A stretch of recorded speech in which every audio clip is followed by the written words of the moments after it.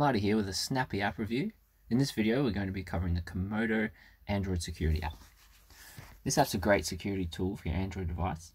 I've had this for a while now. I've only had the free version though, so some features are disabled. Let's open the app and have a look.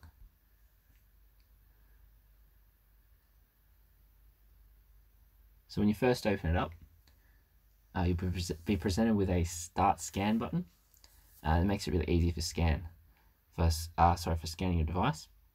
There's also some other options here. You'll see that you've got VPN, safe browsing, app lock, firewall, those kind of things. A lot of those are for the premium version, so I won't be able to use most of those features. So while you have it as the free version, you mostly just get access to scanning and a couple of small tools like that. So I'll click on the Start Scan button just to show you what it does. So you see it started off there, the percentage is now counting up. It does take a while to start, the first few percentages. I feel like it might be checking for updates or something possibly.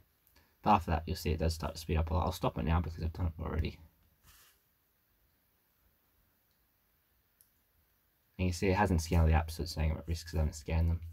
And they've also suggested that I use these features, but I will need to pay for that.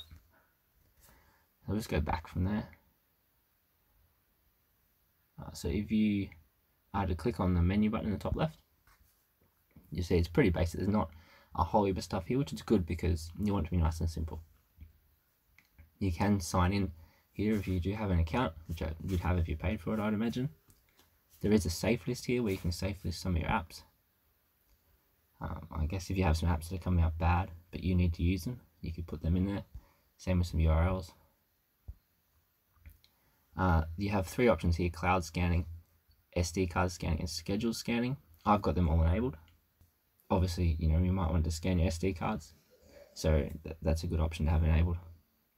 Coming out of there, you'll see in the main page, you have this little calendar with like a clock there. If you click on that, that has your schedules for your scans. So you can schedule at a certain time in certain days of the week, and that will just do the scan for you.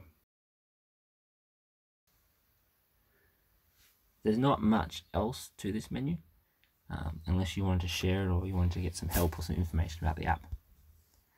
If you do want to use the paid version, just go back to the main page and then click the upgrade button, and you'll see there's two options: the pro option and the premium option.